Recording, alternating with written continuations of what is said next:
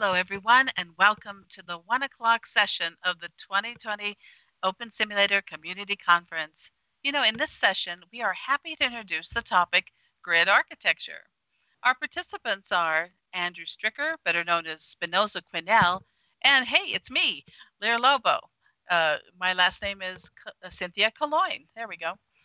Dr. Andrew Stricker, Spinoza Quinnell, is an education and innovation analyst with Air University, and he conducts research in advances in cognitive sciences and artificial intelligence for innovative applications in professional military education.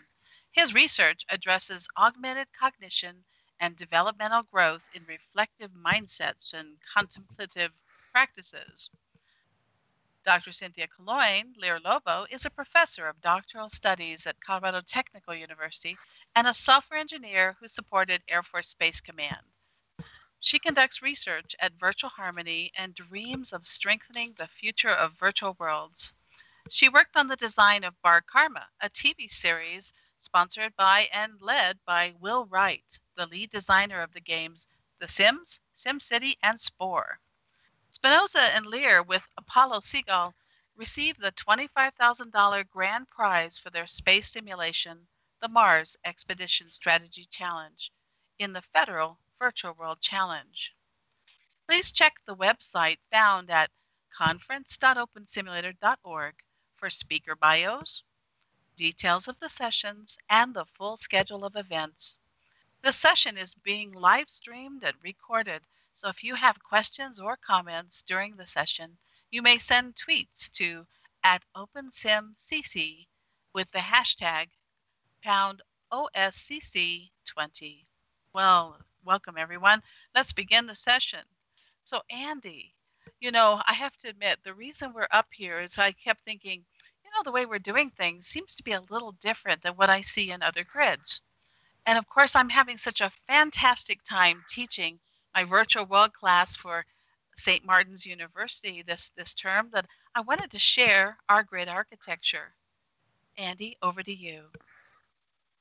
Okay, great. Well, as always, it's a wonderful pleasure to be with the OpenSim community. Always look forward to the opportunity to get together with everyone.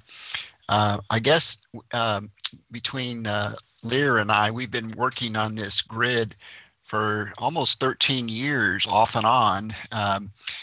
We got started helping the Air Force get involved with immersive 3D worlds, and we kind of grew out our work with other educators. And some of you have heard about us from time to time, but this visual we have on display here, I like because, there's a lot of mechanics that go beneath the surface to support the kind of immersive experiences that we all value when we come together in communities. And we'll talk more at our later panel session about the community work. But if we move to the next slide, Sin, I'll kind of highlight what the grid really serves, and I'll just be brief because I'll spend most of the time on the slide after this one. But this is a visual that we'll talk about during our panel. But the architecture serves a purpose. We're sort of like Radio Shack enthusiast with all the technology, but at heart, we really value what we can do with each other in the spirit of our shared experiences. And the OpenSim community has given us a wonderful environment in which to put together. You'll see here in this visual that among ourselves that have been involved with Virtual Harmony over the past several years, we've got people that write the stories and the scripts for envisioning what we can put together in our 3D spaces. And then we've got people, and I'm kind of one of those, we're an architect where we love to design and create, the kinds of interactive models that are put out into the virtual spaces.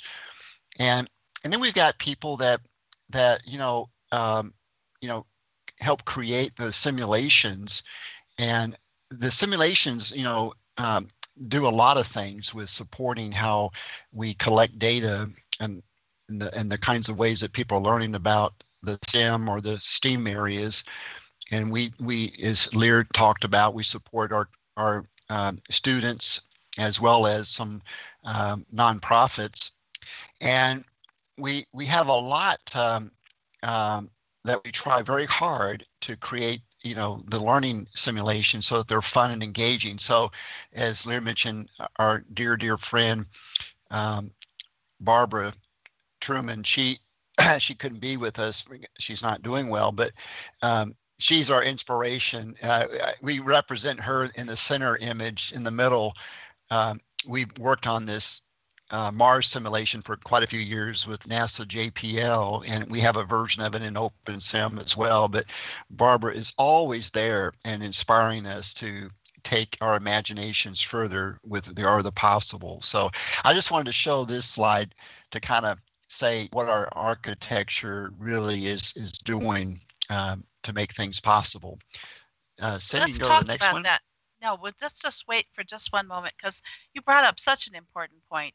At the top of the slide, you guys will notice it says hybrid cloud grid architecture. But what you see underneath is about people and emotions and content that comes alive. It's like when you read a book and the book caught you and drew you into it so deeply that you became the story. And that's what Open Simulator does for us. It's not just a place for creativity and for visualizing all these amazing experiences, learning opportunities, or even cool scenes from history, from fantasy, from whatever. It's the fact that it changes us. It strengthens us. It feeds our spirit. It makes us joyful. And that's what we're trying to convey. Now, Andy, by the way, drew this slide. And so for someone who scripts and does mesh design and does amazing planning of our simulations and all, this is a wonderful way of depicting how we feel and how thankful we are that you are here. For each one of you, how you contribute to the Open Simulator software, to the viewers, to the research, to the learning experiences, every one of you, you're part of us, and we wanted to thank you. Now I'll go on, Andy. Great. Yeah, I'm so glad that you share your thoughts and reflections on that, because you have a wonderful way of sharing the deeper purposes and what we're trying to do with the architecture. Thank you. This visual is a high level view of all the different parts that go into the grid architecture, and as Lear has talked about, it is a hybrid architecture. So we have components that operate in the cloud, and then we have components that operate on Linux servers independent from the cloud, but they're interconnected. And so we move data back and forth. On the far right-hand side, you can see the 12 grids that we currently have operating around the clock. And so we've got many more grids, but these 12 grids are the ones that seem to have durability in the things that we've been developing over the past several years in our simulations. And so, the things that we try to do is figure out, between multiple types of platforms, how best to support the learning simulations that we design, develop, and employ. And some of the things I'm going to share, I know quite a few of you have been working with at various levels of details and so forth over the years. So some of this won't be that novel, but we've have over the past few years, have OpenSim as our home base, and then we supplant some of our simulations with the use of Unity. And one of the things that we really like about combining OpenSim and Unity is there's so much that we can repurpose, and particularly in the data that we're collecting with our Unity Sims and our OpenSim, that goes into a dashboard. And I'll talk to that here in a minute more in the details of what we do with our dashboards. But and then many of you know, of course, the mesh models. We multi-purpose them across the Unity platform and OpenSim. And so we find that even with our scripts between OpenSim and Unity, we have a great benefits with repurposing the scripts as well in C#. So that's a wonderful way in how we can support the immersive aspects, and also with our Unity components, we often offer a lot of interfaces through the web browser. So people, while they're in a particular OpenSim environment, can access some of the web interfaces as well.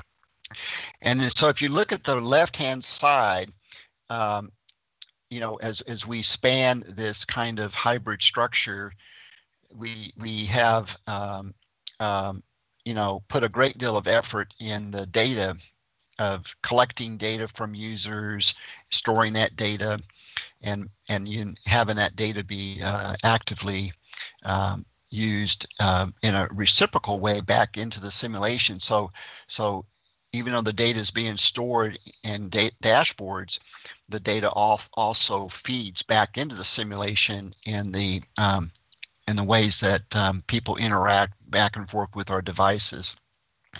So we do use AWS as our cloud platform, and all of our servers, even the ones off the cloud and on the cloud, are Ubuntu Linux servers that we're employing. And so that has really served us very well, keeping things on Linux. We've been able to keep our grids running. I don't think we've ever had any grid really go down. We've taken grids down to update certain things, but we've had tremendous. Yeah. That's true. Yeah, it's been pretty The reason good. I'm chuckling is I was teaching one Monday night, and all of a sudden the server dropped right as we were going on break. It was back online 5-10 minutes later, and Andy says, "Well, we had a Linux update." Right in the middle of class, and it was so fast and so wonderful. I had to laugh, but no, we haven't had any downtime, and that's like a miracle. I teach 3-hour blocks with 14 students, 13 students, and in an undergraduate and graduate class, and we are very busy. We're very active. We got a lot of content, and so this grid architecture has really been transformational for me because I don't have to contend with a lot of lag, and I don't have to fight the server resources. Now, I have to admit, I can render or res a whole bunch of content. Those of you who know me know I normally have 200,000 pieces in my inventory, right? So I will, in my enthusiasm, pull a lot of stuff out, and I can certainly slow things down a little bit, but that's almost by design as opposed to the server responding that way. Anyway, the link to the slides is in the text chat. So if you wanted to look at them a little easier, if you're having trouble seeing them, please take a look there. Back to you, Andy. Yeah, we always seem to end up trying to squeeze as much as we can possibly squeeze into our slides, real estate space. But that's a good thing you've done to make the slides available there. Thank you. So when you go to towards the middle of the slide, you can see more of the details of the types of services that we offer in our virtual machine. So all of our grids are operated as independent virtual machines and with shared databases. And so and we package the virtual machines with authorization services from Amazon, as well as the email services and the types of things that you normally would expect, with web services like Tomcat and secured sign-on. And we have a couple of interesting things that we've added fairly recently with Lambda. So we've got scripts that don't really run behind the scenes, that only run when we call for them through Lambda services. And then we implemented the learning record store that has helped us with, moving data back and forth between our Unity and our OpenSim environments with experienced API calls. And then one of the things that's really interesting that we got involved with is integrating some of our Python work. And so we've got several things running behind the scenes with um, our neural nets that support our work. And so you can actually go out there and see, through our Mars simulation, the how our neural interface operates. And so we've been fine tuning that for almost 2 years now with the AI applications, but now it's grown and it has now an AI bibliography that's collected and it's meta tagged that supports the AI engine for feeding research articles back to the users on the types of challenges associated with long duration human space flight. And then we also have a neural net that supports the predictive capabilities for our players, where it will actually help instructors see, what is the predicted levels of the sim play that based on certain data that we've collected on our players that would be helpful to know in advance if they're having troubles going from different levels of our sims. It gives a really nice interface for giving that kind of data back. And the dashboard is entirely web interface. So across all of our sims, you can see the performance data of our sim players and get extract out that data for research analysis and SPSS packages and so forth. So it's very, very capable. That it sends out the data in all kinds of different formats for people doing research. And we've had several of our students over the years use the environment for their research projects. Well, Andy, I'm going to get a word in. Hey, Andy, I'm going to get a word in here. Oh, go ahead. Because we only have a couple minutes left, and I want to make sure if anyone has questions, go ahead and put them in the chat. I'll actually pay attention to it again, right? And secondly, I don't know if you guys are looking at the right-hand side of our slide, but you'll notice all of those little scenes you see there, and I'm sure Andy has illustrated this, but I was posting our slides, right? Are the 12 grids we've been talking about. And each one of them strikes a mood or explores a moment in history or works on the mission to Mars in the space program, works on complicated and complex challenges, or reflects on the past and what we can learn from it to shape our future. And I just wanted to illustrate that. That's been a real place of healing for us. And I'm going to do a plug for our next session, which is in 30 minutes, where we're going to give more detail, not as much on the tech side, perhaps, although we might do some, but more on how we use these grids in new and interesting ways. And one other thought here, when Andy explained to me, we're using the Mariah database and how we can replicate that and how we can stabilize. I don't know if he's told you, he's running all this on a Mac server with 32 gigabytes of RAM, right? I don't know about you, but I normally don't run 12 grids on a Mac server, running Linux. And he's kicking it from the farmhouse, right, in the south, a lovely spot.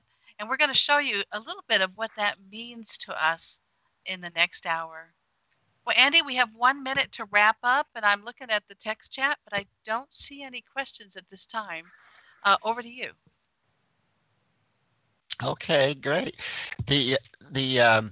So what's really nice about the Mariah database, it uses a MySQL protocol, and it has a capability to deal with large data blobs, and so we can actually gain a pretty significant improvement with how our data is moved back and forth using the Mariah DB protocol for MySQL.